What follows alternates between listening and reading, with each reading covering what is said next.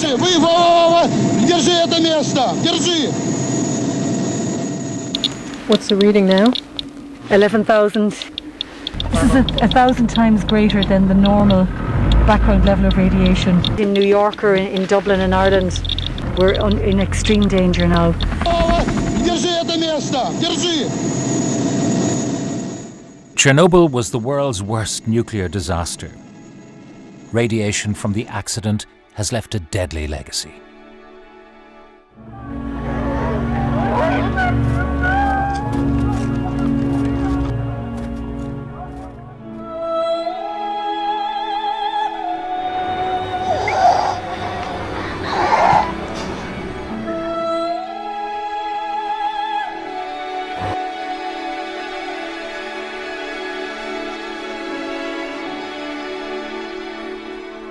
Abandoned by parents, desperate and unable to cope, many were placed in baby homes and orphanages.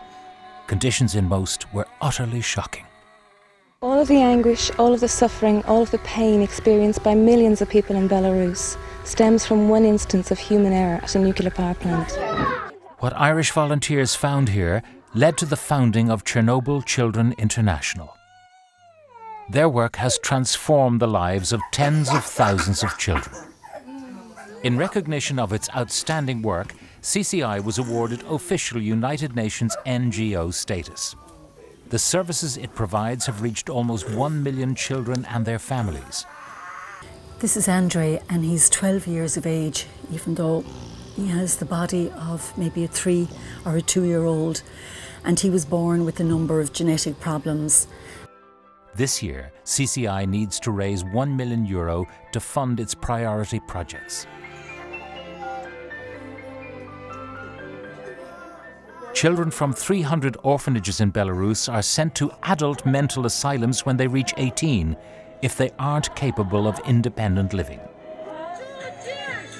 As new Chernobyl Children International Homes of Hope are opened, children from orphanages are now going to live with foster parents and not behind the bars of adult mental asylums.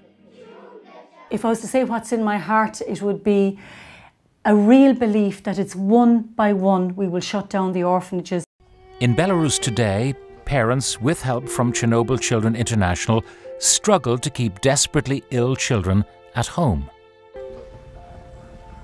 Мне надо досмотреть ребенка. Мне надо, пока он живет, чтобы я была с ним. In the spring of 2015, Victoria Doronova, born in war-torn eastern Ukraine with a condition known as Chernobyl heart, had less than a year to live. On her first birthday, this Irish-funded flying doctor's mission saved her life.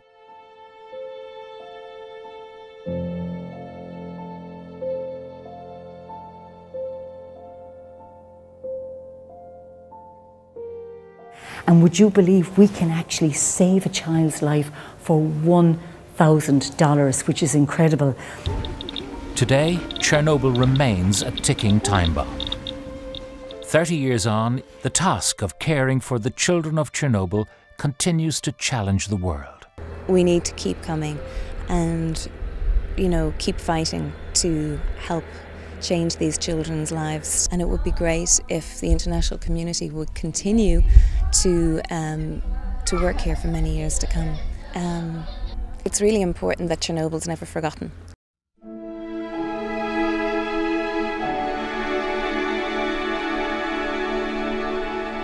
Thank you.